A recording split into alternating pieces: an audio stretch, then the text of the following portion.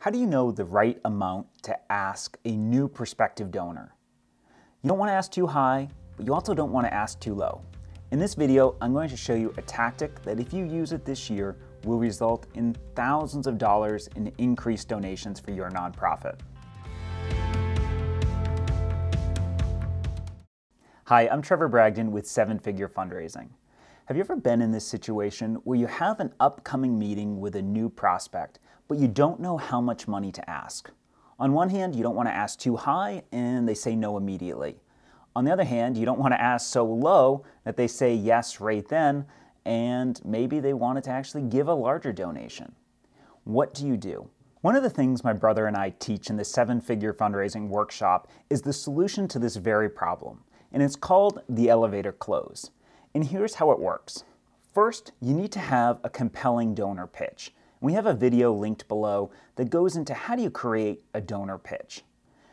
But once you have the pitch, when you go into the close, this is what's different. With the elevator close, you're going to tell them some information about how your nonprofit's funded and then ask them to join. And here's what the elevator close looks like.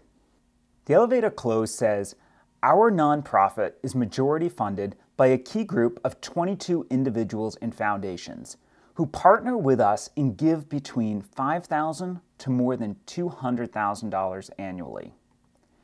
But to accomplish these goals over the next year, we need to add 4 new donor partners.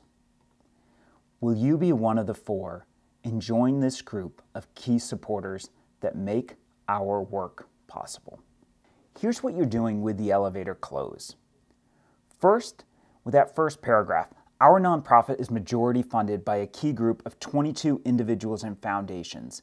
You're talking about safety. You're letting this prospective donor know that there's a lot of other donors who give to your nonprofit. The part about who give us between $5,000 to more than $200,000 annually is all about credibility. You have people who are giving you very large donations because of the work you're doing in your execution of your mission. But to accomplish these goals, we need to add 4 new donor partners this year.